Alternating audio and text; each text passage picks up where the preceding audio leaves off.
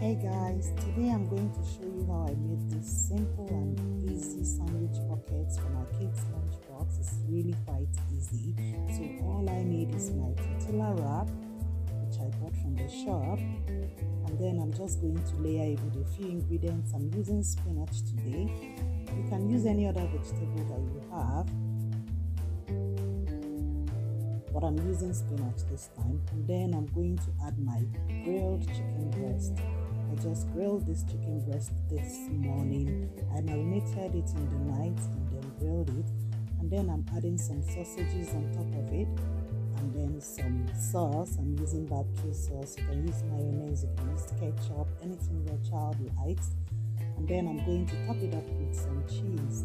And that's it. I'm going to try and wrap it up.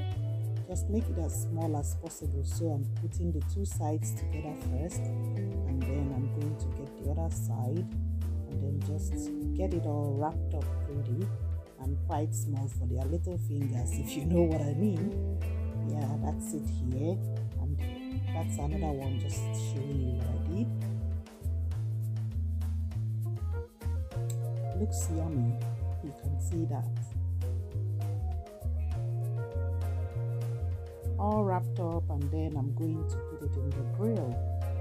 If you don't have a grill, you can also do it on your frying pan. Yeah, that's it. If you don't have a grill, you can use your frying pan. So in it goes now, and then I'm going to just allow it to grill for about 2 minutes, and that's it.